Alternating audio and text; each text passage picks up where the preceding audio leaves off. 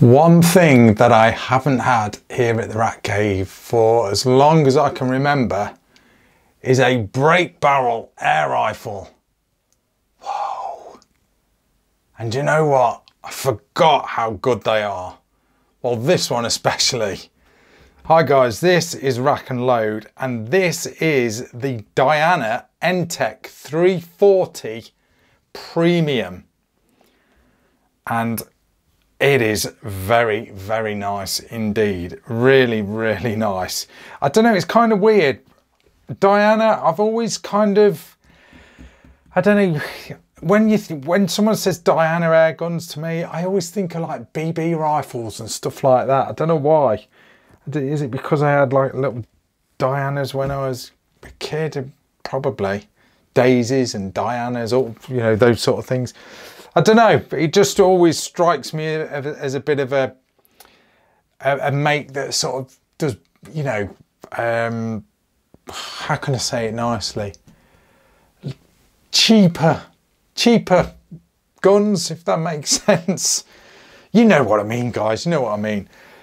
This thing absolutely oozes quality. It feels so good.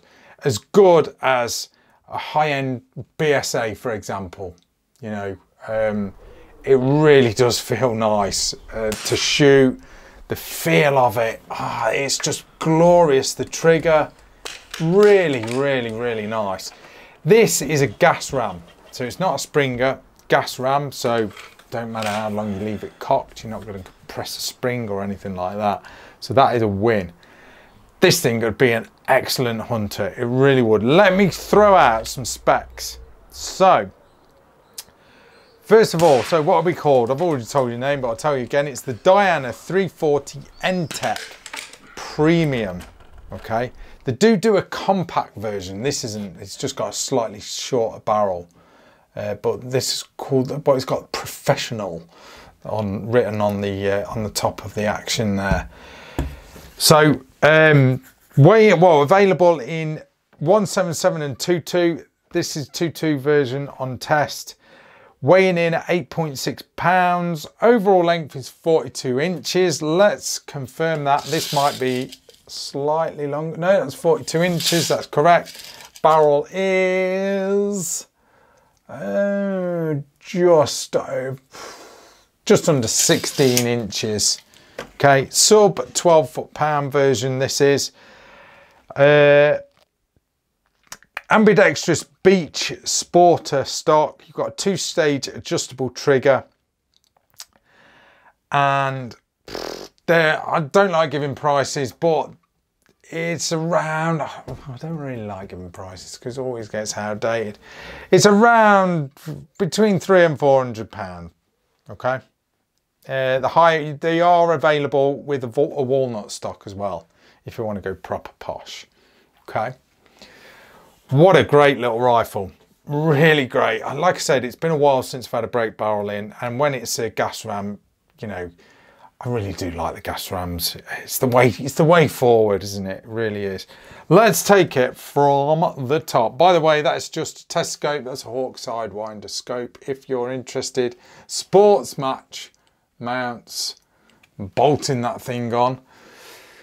Fully ambidextrous beach stock. I do love this about air guns. I've noticed this in recent years, probably the last, I don't know, 10 years or so. Yeah, probably between sort of 5 and 8 years, something like that. I've just noticed most of the airgun manufacturers that have just gone ambidextrous stocks. I absolutely love it. It's an absolute win, it really is. And with air guns like this, it makes it totally ambidextrous, you know, with it being a break barrel. So there's no sort of side lever cocking or anything like that. So you've still got a cheek piece on either side, but like I say, it's ambidextrous. Soft recoil pad or butt pad, ventilated there as well. And you've got Diana's logo. If I can just show you a bit better than that. On the recoil pad or butt pad, whatever you want to call it. Plenty of grip there as well. Absolutely beautiful beech wood. It really is nice. Again, Diana's logo there. Sorry, it's upside down, but it's the way I'm holding the rifle. And then the pistol grip, you've got some gorgeous stippling there. Really is nice, offers loads of traction. Feels so good in the hand, this rifle does. And then moving on to the fore end, again, you've got this stippled texture, plenty of it as well, and a nice fat fore end. You know, they've not skimped there. Nice and fat, and you've got N-Tech there engraved in the woodwork. Really, really nice. No sort of thin, weak bits. That's all. I like to look for that on, especially on break barrel rifles. Sometimes you get like weak points here that sort of make me cringe a little bit, but look at the thickness of the wood there. Rock solid, absolutely rock solid. Automatic safety catch on this break barrel. Now, usually I moan about auto safety catches, but I only moan about them when they're on multi-shot PCPs. You know, when the idea is to get a fast follow-up shot and then someone bangs on a blooming automatic safety. Yeah, it does my head in. But on this, it is an automatic safety, but it's only single shot, so it don't really matter. And as soon as you're in the firing position, you can just basically push that safety catch there, just push it forward. So there it's in the fire position. So you just push it, basically just push it forward and you're good to go. Really, really nice. The action itself, or the cylinder, whatever you want to call it, piston cylinder, I don't know what you call them. It's been that long since I've had a blooming break barrel air rifle. All minimalistic, really nice. You've got some engraving on there, if you can see under my scope. Diana's logo and the model and everything, really nice. And then you've got, obviously, let's just break it open. I'm not going to cock it. So there is your ball bearing locking mechanism there. Oh God, it is a bit of a toughie to cock actually. Absolutely solid linkages, absolutely rock solid, no wobbling. No shake, no rattles there on the technical rack and load shake test. Absolutely rock solid, cold hammer forged barrel, rifled obviously. And then moving to the front end, you can see that it has got a moderator, silencer, or can, whatever you want to call it, fitted on this rifle as standard. It is still a little bit noisy, so is the actual gas ram itself. Yeah, I know in my testing video of rolling footage, it's a little noisy anyway because I've got like an angled steel plate as my backstop. So I don't really give tests as far as noise is concerned because that kind of overrides it. But what a real solidly built, really nice looking break barrel air rifle. It's really beautiful rifle. I really just love the actual woodwork on this thing. It really is comfortable, really is. The trigger is absolutely gorgeous. 2-stage, although the first stage is a little bit, I wouldn't say wobbly, it's just silky smooth, or in technical terms, really light. But yeah, the last stage is just really nice. Closer look at the trigger. It is a weighty one, this one is, by the way, guys. So really nice trigger on it. You have got a dovetail rail on there. Okay, so plenty of room to throw on your optics. How did it do in accuracy? Right then, so let me get the targets. This was with, let me have a look, which did I get the best results with? I don't know, it's probably about the same. So this was at 30 yards on my test range. My standard range is just 30 yards for air guns, unless they're FAC ones. And Accupels, FTs these were, 30 yards, boom. Okay, 3-shot groups, 30 yards. I remember that one, 3rd shot went through the same hole. So there's 2 shots in that one. 30 yards, just size comparison, there's my thumb. Happy with that, with the brake barrel, and it is a little bit bouncy recoil wise. JSB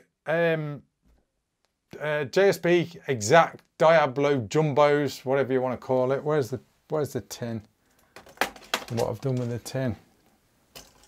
I don't know where it is. Oh, it's here. Hang on. So yeah, I used that was Accupel FTs for that target. JSB exact for that target. Opened up a little bit, but they are quite heavyweight pellets. Still not bad groups at 30 yards from a brake barrel air rifle that has got quite a bit of recoil. Quite a bit of recoil. Yeah, these pellets are chunky. These ones are really chunky heavyweights. Those things are. Shot nice though, really did. Good grouping for a brand new rifle that, you know, I always say this, brand new guns need a bit of whatever they are, be it air guns, you know, rim fires, centre fires.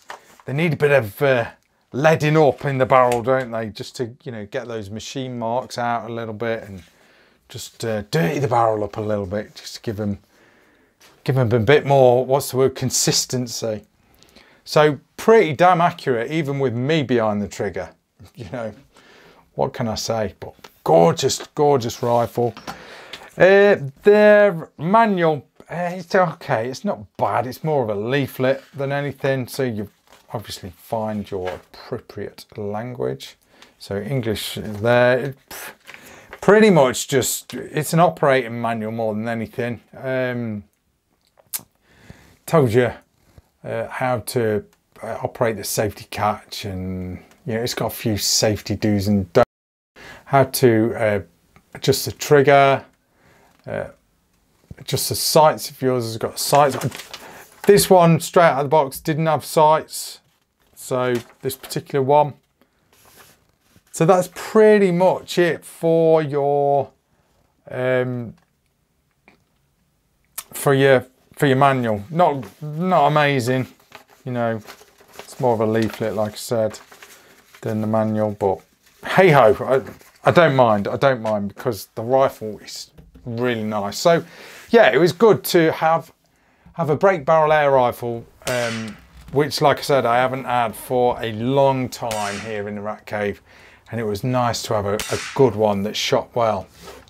So really nice. So yeah, my opinion of Diana, because I'll be honest, I've never reviewed a Diana air rifle. I've owned a few when I was a kid. God, I can't even remember what makes, but I think they're only like sort of BB rifles, you know. One or two, I think, I'm sure it was a Diana, or is it a Daisy? I could be mistaken, getting old.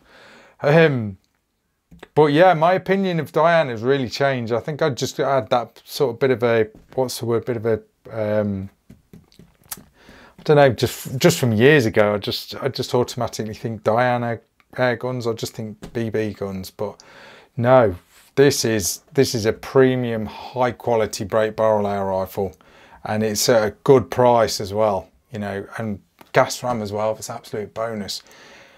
If you're in the market for a nice looking, nice performing brake barrel, you can't go far wrong, especially for the price. You really can't, you know.